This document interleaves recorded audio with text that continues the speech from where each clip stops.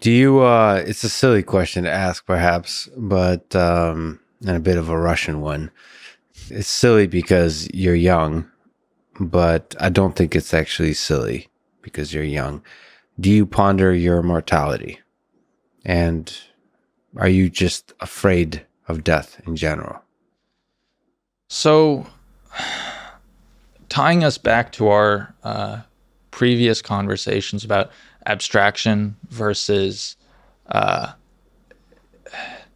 experience, which is determining our notions of our life and our world, death is interesting in that it is obviously hyper important to a person's life, and it is something that for the most part no human will really experience and be able to reflect upon. So our notions of death are sort of proof that if we want to make the most of our lives, we have to think abstractly and relying not at all at times on experiential thought and understandings, because we can't really experience death and reflect upon it hence and use it to motivate us. It has to remain some sort of abstraction. And I think if we have trouble comprehending true abstraction, we tend to view our lives as, we tend to view ourselves as nearly immortal. And I think that's very dangerous. So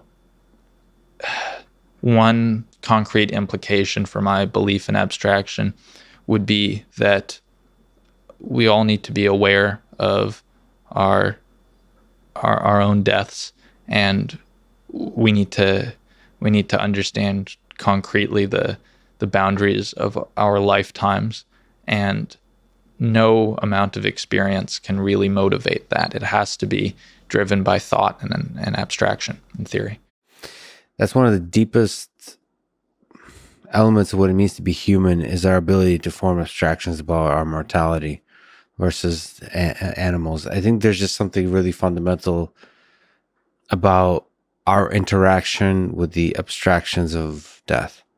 And, there's a lot of philosophers that say that that's actually core to everything we create in this world, which is like us struggling with this impossible to understand idea of mortality.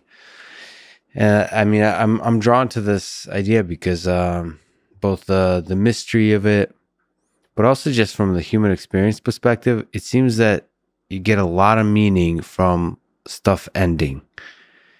It's kind of sad, the flip side of that, to think that stuff won't be as meaningful if it doesn't end, if it's not finite. But it seems like resources gain value from being finite.